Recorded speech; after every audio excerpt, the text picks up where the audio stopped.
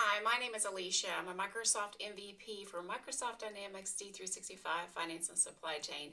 And today I want to show you how to acquire a fixed asset through a purchase order.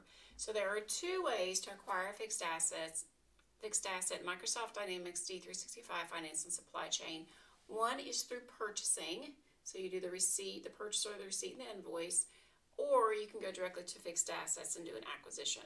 Today I specifically want to talk about the process through purchasing. There are two things you want to do before you start. You want to go under fixed assets,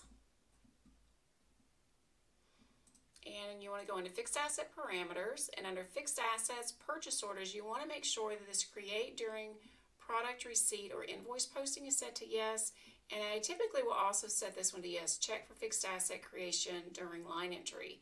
So those are two things you want to do. The other things you want to do is number sequences. This number sequence for fixed assets must be set to continuous. So to double check that, I'm just going to right mouse and say view details, and then I'm going to go down under general and see continuous is set to yes. The last thing you want to do is you want to make sure you have a service item.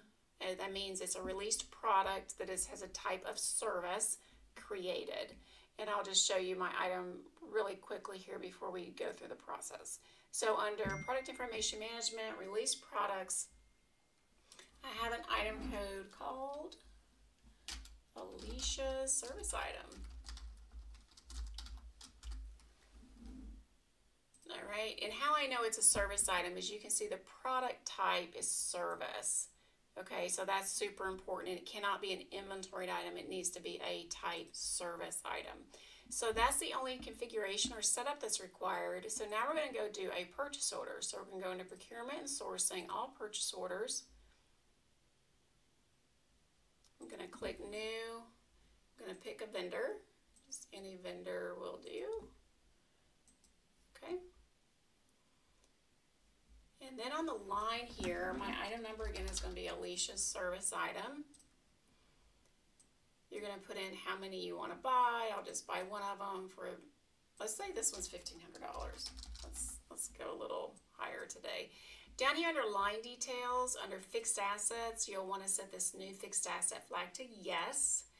Then you'll notice that these fields that were this field that was grayed out is now active. So I'm going to give it an asset group. Let's say it's a computer, just to make it something. And then we're going to confirm the purchase order.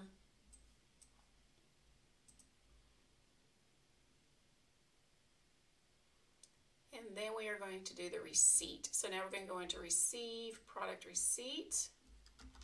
Just give it the packing slip number and say okay. All right, now at this moment in time, the system is creating the fixed asset record. So if I right mouse on my tab at the top and say duplicate tab, I'm going to go to fixed assets and show you that we should have a new computer record. So we're going to go under fixed assets, and fixed assets and fixed assets. And then we're going to go down here to computers and we should see Alicia's service item. So there she sits.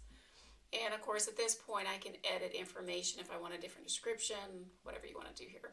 But if we go to books, we'll see that our books were created. We can see that our fixed asset is here, but it says not yet acquired, which is perfect. So now we're going to do the invoicing component. So we do the invoice. So again, I'm back on the purchase order, and I'm invoicing, and we'll just give it a number.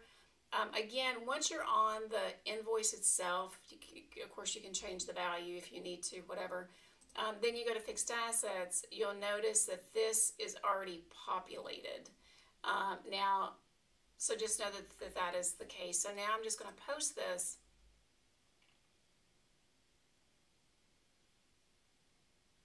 When we go back to our fixed asset, and if I just refresh the screen, you can see it's not yet acquired. When I refresh this, it now says it's opened, and that acquisition price of $1,500 is the acquisition price. So you can see that that invoice is what actually acquired the asset. So now it's in there with all your other assets, and it's ready to be depreciated.